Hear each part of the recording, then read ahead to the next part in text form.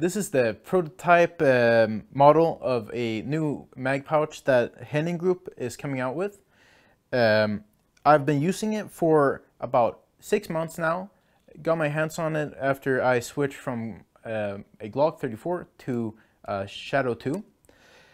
I believe this pouch to be superior to a normal speed bullets out pouch, considering that you can index your finger on the front here and grab it directly out. When you grab it from the belt and it is properly mounted, it has good retention, but it will easily slide out when you pull on it outwards. So to demonstrate, the magazine is not coming out, but it will easily flow out like this. And I have been using the mag pouch at major matches. I've used it at the Colorado Bighorn Classic this year.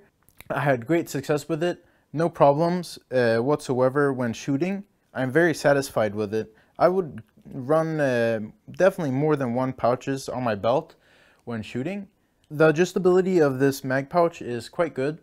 You can rotate it on your belt using these two screws here, one to hold the mag body in place and one to set the how much you want the magazine to lean. It takes only two screws here to hold it in place tightly, and they stay in place. I've had this mag pouch for about 6 months now and used it continuously, as you can see by the wear of it.